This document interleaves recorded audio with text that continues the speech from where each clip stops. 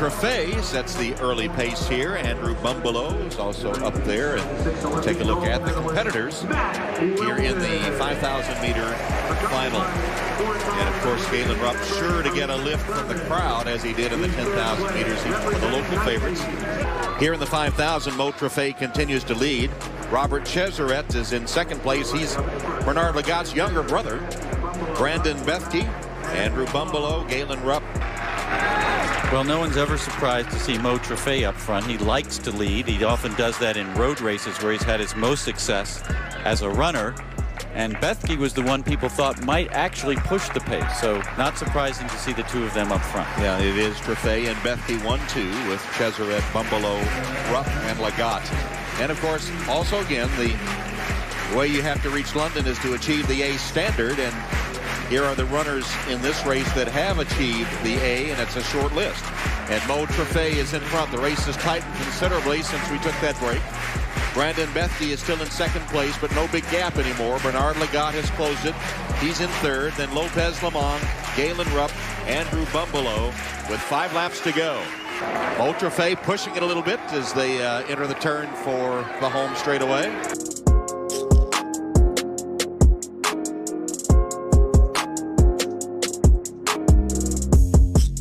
Thank you for joining us today on Go EdTech Go. Today we have Mohamed Trafeh joining us. Thank you, Mohamed, for taking some time out of your day to join us and help us out with Train a Champion. Thank you. So, Mohamed, I've known you for a long time. I've known you since you were 14. And I know your journey, but can you kind of tell everybody your journey from, even from before that, how you got into running, and then kind of where you are now all the way to MoFit? Yes. So, I came from a small village in the Atlas Mountains of Morocco, and I had a really, really tough childhood because I grew up only with my grandparents. My mother had to work, and my father, I did not see him for like almost 14 years. And so it was a tough childhood. I grew up very poor, didn't have much, and I was very fortunate and lucky to be able to migrate to the United States. So, and we paid a big price because I didn't see my mom for 5 years. She came here in '94, I was 9, and then 5 years later, I came to California. And at that time, at the age of 14, I did not speak the language in 8th grade, and I had difficulty adapting to the culture, to the lifestyle. The way I dressed was funny, was different. I didn't have friends, and I met a friend. His name was Jason Garcia, and I used to walk with him to school because he was like my kind of like my protector, because I used to get bullied, and so I would be next to him like during lunchtime, and when we finished school, I walked with him because he lived around the corner. And one day he walked to the track, and that's when I met Coach Gomez, and I was so happy because I thought, I believed that I was a good runner. But even though I never ran like 3 miles straight, I just thought I was a good runner. And I told Coach, I don't think he remembers this, but I told him, hey, I'm a good runner. I'm fast. I think I can win tomorrow. I mean, I was humble and shy. But when I got there to track, I was like, you know what? I think I can win tomorrow. So the next day, it was I went to the doctor to get cleared. Next day, I got beat by all the boys, and I got beat by the girls. And then Coach Gomez, he said, you know what? You have to train really hard to be a good runner. It does not come easy. And even during practice, a lot of times, because I was impatient in my nature, I'm always impatient. I used to train very hard every day. And Coach Gomez used to tell me, Mo, some days you actually have to go slow. When you're doing a long run, you don't have to go fast. You can just go very slow and long. So he started giving me like little tips, about training. And he gave me my first book. It was called Prefontaine. It was the book about Steve Prefontaine. He's an American legend, distance runner from Oregon. And that was my first book that I read in my life, and that inspired me to be a runner. And another thing that helped was well, cross country, I did not really show any potential. Like I was just normal. Like I was a normal runner, and I had to battle like some injuries, like shin splints and such. And track season comes, and I had a hard time breaking 4 minutes 50 seconds for the mile. So Coach Gomez, and I admire Coach Gomez for this because he knew how to motivate the kids and how to inspire them. He gave me a Nike watch to use in training. He gave me my first spikes, and he made a deal with me. He said, "Look, Mo, if you break 4 minutes and 40 seconds for the mile, I'll buy you a Letterman jacket." and and I only had one chance, and it was league finals, and I ended up running 4 minutes 34 seconds, and that's when we knew that I had special talents, and that I could do something special in the future. Now, the following year, I was able to win league championships. Following year, league meets or league championships were not a big deal. Like we used them for training. But by sophomore year, it was clear that my competition was state level, not league level of CIF. It was mostly like in the states. I had to compete against the best runners in the states. And another thing that Coach Gomez did well was he took me to my first road race. I don't remember my time. I ran a 10K as a sophomore, uh, which was nice. And then he took me to an open meet to race against a college runner. I forgot his last name. Pina. His last name was Pina, something like that. And I ran 14 minutes and 38 seconds for the 5,000 meters. But really, the guy who was a college runner, he was like 20 something years old. He was on my back the whole race till the last 100 meters, and he passed and he beat me. And I started to get a lot of attention, locally, from the city. Me and Coach, we went to get honored by the city, by the mayor of the city of Dwari, and which was for me was huge. And that's when I took running more seriously. And as a junior, things start to get better and better. I finished number 7th at Foot Locker Nationals, and then as a senior, I did not have a great cross country season because I was fasting Ramadan. I was burned out, and I finished number 11th in cross country, and I ran some really good times. I ran 3 minutes 49 seconds for the 1500, 153 for the 800, and then 29 minutes 54 seconds for the 10,000 meters, which was special because no high school runner ran that time in 34 years, and that made a big deal. And another thing that I did not mention was Coach Gomez used to joke, "When are you gonna come check out these letters that we were getting from the universities?" Because he had like a huge box full of letters of schools that wanted to recruit me to run with them. And every day he shared my contact information. And every day when I get home, I get phone calls from like coaches across the country. "Hey, this is Coach such and such from Arkansas, from Princeton, from Arizona State, UCLA, USC." And so that it was very, very special, and it gave me a lot of confidence in myself. Coming to the U.S., leaving my family behind, my friends, I had to start from scratch, and I was a little bit kind of depressed. I never knew what depression was, but I did have some little depression because I had to leave my grandparents, and they raised me. Um, but running kind of like filled that gap, and it was for me was a way to express my talents, and also to meet new people and to connect with the coach, because I didn't have friends at the school, and the coaches were my friends. My teammates were my friends. I went to Arizona for 2 years, and then I decided to become an elite athlete. I should not say I became a professional athlete because I was not sponsored, but 2 years down the road, Nike picked me up, and I got a sponsorship from Nike, and they were willing to pay for my plane ticket and for my hotel. And this was the first time that I got a race to pay for my hotel room and for my plane ticket. And guess what? I broke the course record. I ran 1 hour and 2 minutes in the race just because I had that peace of mind. and it's no magic, to be honest. You cannot run fast when you're not happy. And guess what?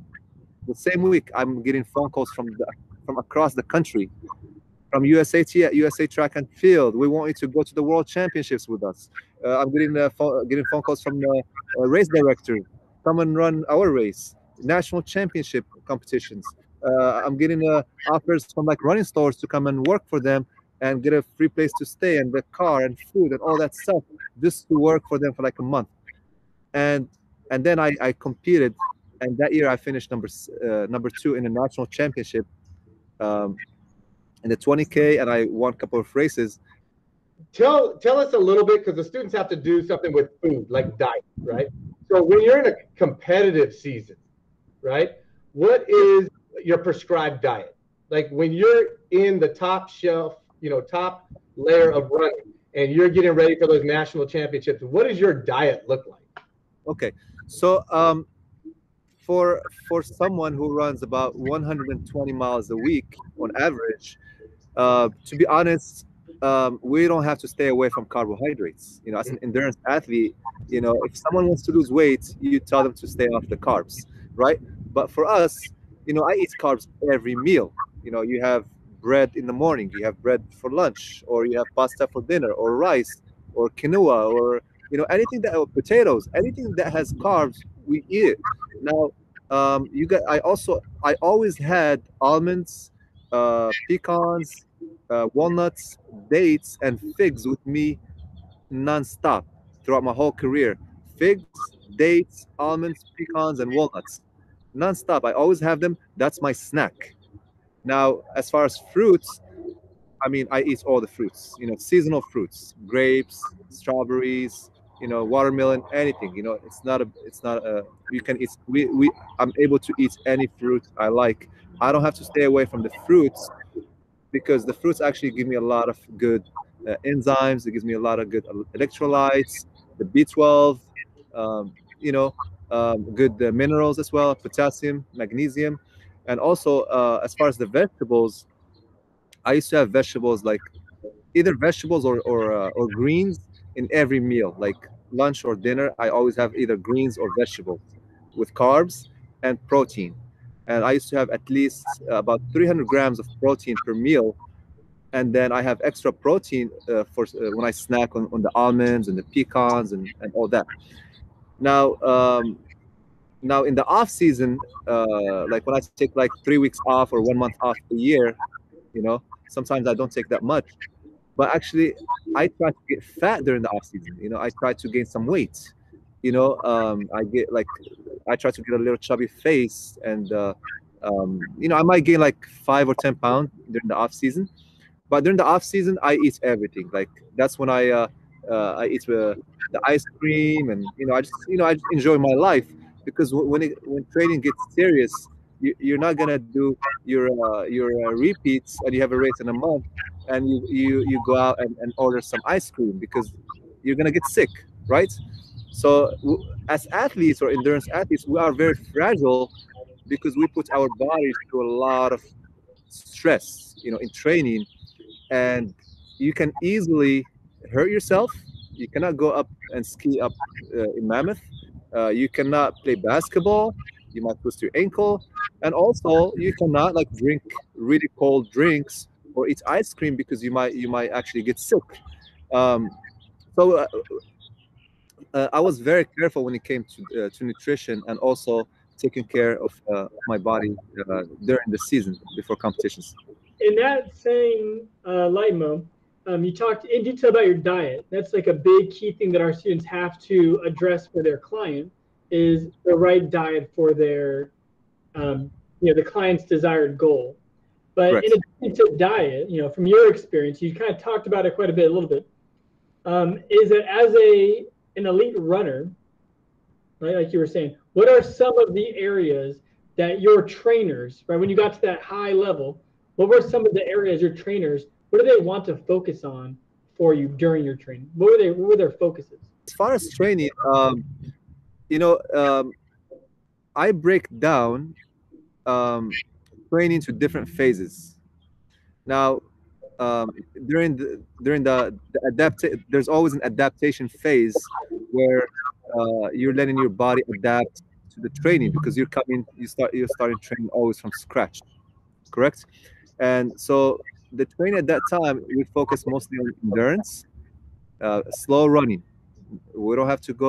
I don't even look at the watch, how fast I ran, or um, or how many miles. I usually run by time. So like very relaxed running, no pressure. So for example, the first 4 weeks of the training program, you start with 30-minute run, 35 minutes, 40 minutes, and build to where you're able to run 1 hour. Of course, you can run more than that, but we have to be smart not to burn out the body. So in adaptation, it's very, very um, sensitive. It's a sensitive time where you cannot, play with the red zone. So there's the adaptation phase, and then there's a phase where with preparation, and that's where you start counting your mileage. You take your training log, and you make sure you're hitting certain mileage every single week. Now, also during that preparation phase, you work on your strengthening, all the weaknesses. You work on your legs, quads, hamstring, calves, hips, um, upper body, the core, flexibility. We work on all of that during the preparation phase, and we also uh, focus mainly on mileage and long repetitions to build that uh, uh, lactate threshold and endurance. For that will help us do the quality training later in the season. Now, after like about 8 to 12 weeks of the preparation phase, and when you load all those mileage every week, 100, 110, 120, now you back off. You start to drop the mileage so you can focus on your specific event. So let's say if I am preparing for a half marathon championship, what I'm gonna do now is I'm not gonna do um, strength training or weightlifting, because I lift weights, during the preparation 3 times a week, and I train twice a day. Now, I'm gonna only do weights only once a week. Well, guess what? The other strength training I'm gonna use now is hill repeats. So now with the hill repeats, let's say you build to a point where you're running 20 times 300 meters uphill, and then you jog back, and you're running at a pace very close to your race pace for the half marathon. So now we're preparing all those tendons and muscles to be prepared for the intensity that's going to come later again in the season. So that way you don't get injured. And then you start doing your mile repeats. You're doing you introduce speed training. Now, later in the season, when you have only 6 weeks to the race, well, guess what? No more hill repeats and no more strength training. So that way your body can recover and you're able to get some turnover. So that's where we start focusing on workouts specific to the event. Whether you're running a mile, the half marathon, or marathon, that's when you start focusing on your specific event. Whether you're trying to do track, you put on your spikes and you start doing high intensity workouts, race pace with the spikes, your speed workouts, um, and you focus on recovery, and your runs become easy runs. They're no more you're looking for endurance. You already have all that endurance, so you're the days that you don't do a speed workout or like a specific workout for the event, you're actually just jogging easy. And I used to see, when I was training at a high level, I used to have women with like their babies on a stroller pass by me when I'm during my recovery run. When I do a hard workout today, tomorrow I'm gonna have a pregnant woman pass by me jogging, and she doesn't know that I just won a USA championship. So I'm like, oh, she just passed by me. Well, I let her. I'm not gonna compete with a pregnant woman, or a woman with a stroller. So the training, it's broken down to different phases, and the phases could be either 2 or 3 or 4 phases, depending on how much time you have to prepare for that competition. Now, if you only have 12 weeks, why are you gonna try to rush everything? Which I don't recommend.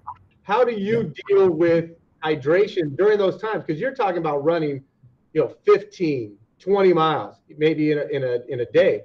How do you deal with that during a race, and then how do you deal with it kind of during your training sessions? Yeah. So as far as hydration, when I was training very seriously, and it's funny, water bottle used to be next to my head the whole time, whether I'm watching TV or I'm laying down between my workouts, relaxing.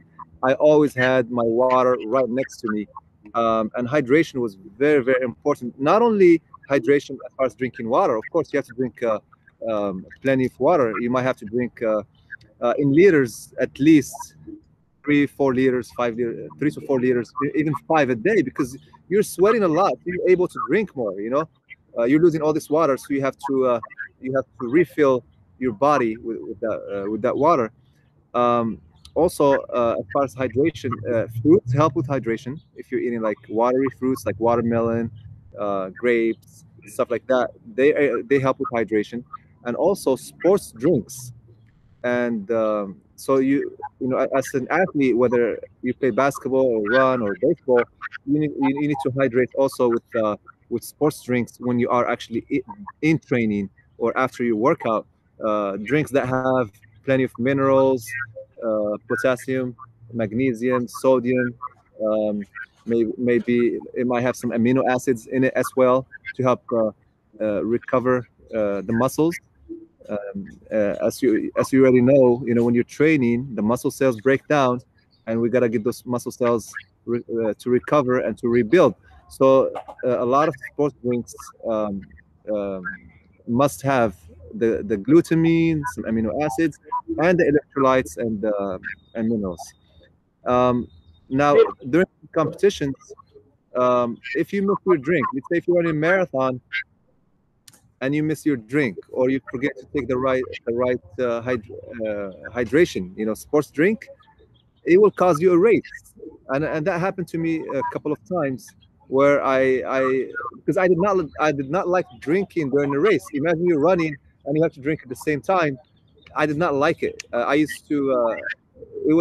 I was not comfortable with that, and so I say, you know what? I'm just passing the half marathon mark.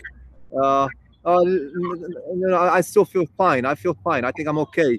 I don't have to drink. I'm okay. Or I'll just take a small sip and throw the bottle. And guess what? 5 miles later, your hamstring is tight. Your hamstring is getting tight, and you cannot move anymore. So hydration plays a big part. That's really good. I know you talked about the training regimen as well, and everything ties into it: diet, hydration, to kind of get prepared for that. But when you kind of start, you talked about it kind of in seasons, right? Like you would go through the season and start the next season. At the beginning, right, beginning the training season, what kind of baseline tests do they do to kind of check your progress during the training? I have a business here in the U.S. and also in Morocco, and I have hired over 25 coaches to work for my company. And what I do during the assessments is I do BMI and body fat percentage testing. And once I check the BMI and body fat percentage, if the client is only overweight or at the right weight, now I give them about 1,800 to 2,000 calories per day, and I just give them a balanced diet where they, the goal is just to stay away from the junk food, the processed foods and processed sugars. Now, if the client is like, let's say for example, like 50 pounds overweight, that's when we sometimes we have to cut the calories. I mean, of course, we're doing the training and the strength training and the cardio, so that way they can reset their metabolism, because their metabolism is very, very, very slow. But for some people, you have to actually cut some calories for them in order to lose the weight. And I go as low as 1,500 calories for people who need to drop a lot of weight and fat. Because some people, if you give them a healthy diet, but you're feeding them 1,800 to 2,000 calories a day, they might not drop the weight. So you're forced to say, okay, I'm going to give you your breakfast, I'm going to give you your lunch and a couple of snacks, but for dinner, I'm only gonna give you like this protein shake, protein smoothie, you know.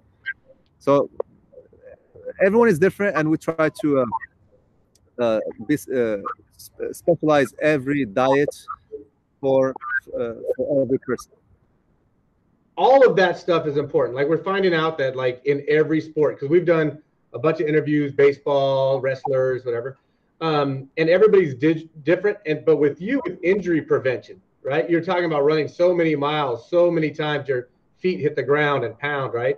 So Yes. what kind of medical professionals, when you got to that top level, right? When you were in the Olympic trials, you had 2 Olympic trials, 8-time U.S. champion. What type of medical professionals were around you to help you with that injury prevention?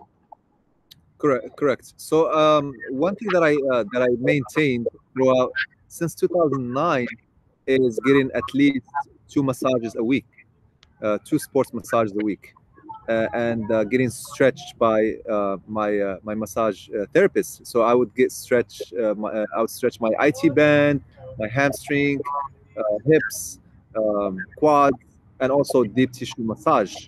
And I would also, a few times a year, I would go to a doctor in New York. His name is Michael Fiscitelli, and he would work on my alignment. So he would crack me, and he would, sometimes, because of all that mileage, sometimes you lose balance in your body. Sometimes your hips are imbalanced, or one side is tighter than the other side. So he helps me kind of like release those tensions and to rebalance my body. Also, proper warm up was very. I mean that's the first thing you got to start with is proper warm up. I mean, this is something I cannot stress enough. I do that with I spend 20 minutes with all my clients just warming up, and I tell them, look, I cannot warm you up in 5 minutes or just stretch you and then you start. 20-minute warm up. And as a professional athlete, I used to spend almost 1 hour just warming up for my workouts. So imagine like jogging for half an hour, very easy, and you do another 15 minutes of drills, and then you do like another 10 minutes of strides, and then 5 minutes of stretching, and then you start your workouts. So proper warm up helps me a lot. Maintaining 2 massages a week, and also doing about 4 to 6 checkups with a chiropractor to adjust my body, and of course, healthy diets and staying hydrated. And you mentioned this kind of a little bit earlier when you talked about, especially with diet and everything else, and the cost as well. That kind of came up when you talked about the cost of training. But what, if any, for runners, like medications, vitamins, or supplements, do they take during the regular season? And how does it change during preseason, off season, that kind of stuff? Yeah. So for athletes, I don't know what everyone is doing, but personally, like as far as supplements, now during the preseason, because let's say you're lifting weights, you're doing the long runs and you're lifting weights. Well, guess what? You're going to be consuming more amino acids because you're breaking down those muscle cells, and you need to recover. If we're gonna go talk a little bit that what a lot of people are doing, like in other sports. I did not do it personally, I swear. Athletes are taking, for example, human growth hormones, or they're taking testosterone during that period, so they can recover their muscles. Now, for an endurance athlete, I don't need to take testosterone or hormones because I need to stay skinny. I cannot do that. It would actually hurt my performance more than it would help my performance. So a lot of athletes during the preseason, they would use amino acids, for example, arginine, glutamine. Arginine for me is the same as taking like a human growth hormone. When I wake up the next morning taking arginine, I feel my legs are huge and they're strong and they're powerful. And so you don't really have to take illegal substances, to recover. You can take good supplements to recover. Vitamin C is crucial throughout the whole season, because vitamin C helps you recover and keeps, it helps with your immune system, and also helps you get rid of the free radicals, the lactic acid that you build in training. Now later in the season, you're gonna start taking maybe personally. I would take, for example, a pre competition or pre workouts. It's not the same pre workouts that a lot of bodybuilders and people who lift weights take. Um, I used to take a pre-workout that helped me with my concentration. I love the feeling of being focused and in the zone before my workouts and before the competitions. So that's one. And I also took an endurance pre-workout that helps me with that fight anti-fatigue. And these supplements, for example, they have some amino acids, they have some caffeine, a little caffeine, B12, vitamin C, and it works together to help you, with your focus and also to fight off the fatigue in your body. Now, also, for example, during the night, um, a lot of athletes will take, for example, ZMA, zinc magnesium supplement, and it helps with your. Of course, we sleep like a baby, but it helps you get like a deep, very, very deep sleep. And if you have good sleep, that means your body is recovering, and that's when your hormones are working really, really, really well. Um, Multivitamin is very important throughout the whole season as well. But like I said, the only difference is when you get into competition season, you start to take pre-workouts, and also you got to make sure to take supplements for recovery at night. Like magnesium or ZMA. So Mo, when we talked to you, let's go back a little bit. You talked about a little bit of depression, not feeling good, right, and having the stressors in your life of what it is to get that sponsorship, because it's different than being a baseball player where you get drafted and all of a sudden you're signed, right? You got to get a sponsor. So what are some of the normal mental stressors that happen with an elite athlete, and then what are some ways that you kind of blow off steam? Yeah. So when you're elite or professional athlete and you don't have sponsorship, you are always stressed about getting invited to competitions, you know, um, and not having the financial support or the money to be able to provide for yourself. And many endurance athletes in our sport, in running, um, I mean, I have seen some, I read about some. They they're not able to afford their own apartment. They might be staying with a friend, or maybe they have their roommates, or you might find two guys staying in one room, or stuff like that. The, most elite athletes who are trying to get their sponsorship are actually under the poverty level. I was personally surviving with like $600 $800 a month, because I could only work that much, so that way I can train. Um, Now, I always talk to myself and dream. I was always a dreamer, and I talk to myself and I say, you know what? Maybe the next race is your race. It's gonna be your race. And I knew in training, the way I was training, that I'm better than this guy, and I'm better than that guy. And actually, I trained with guys who were sponsored, and I kicked their butts.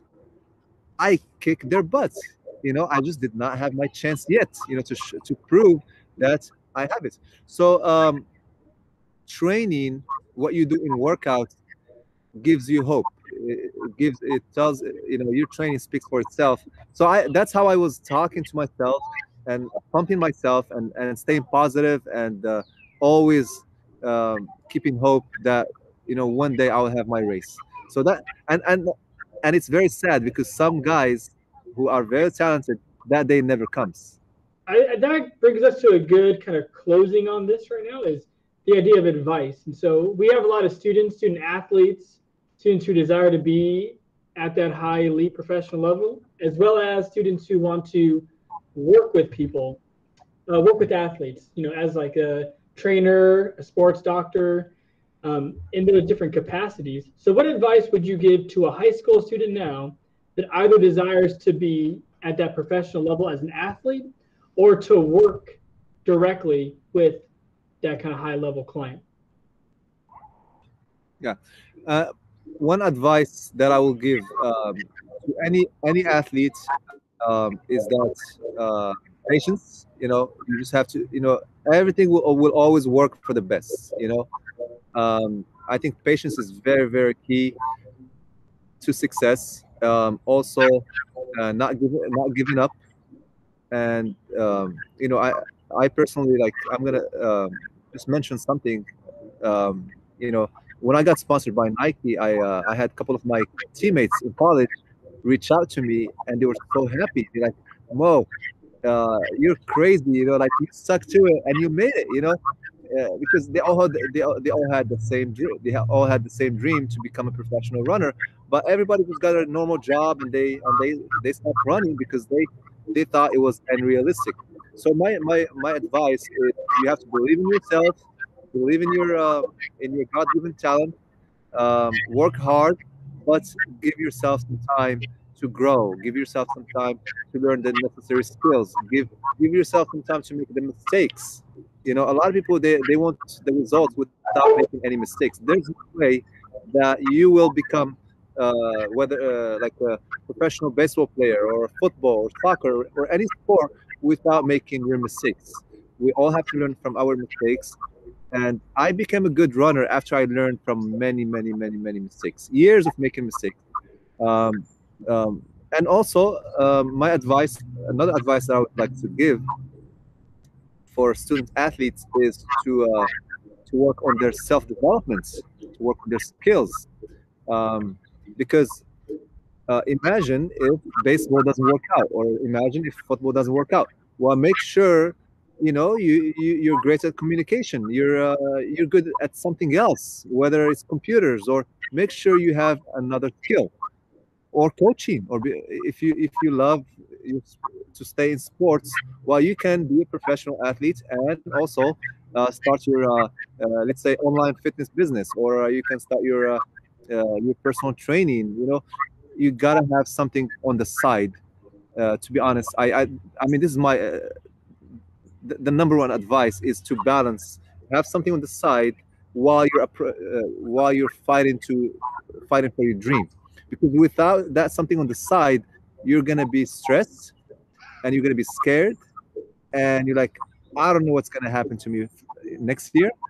But if you have something on the side, that you have that financial support. I, I'm 35 years old right now, and I have,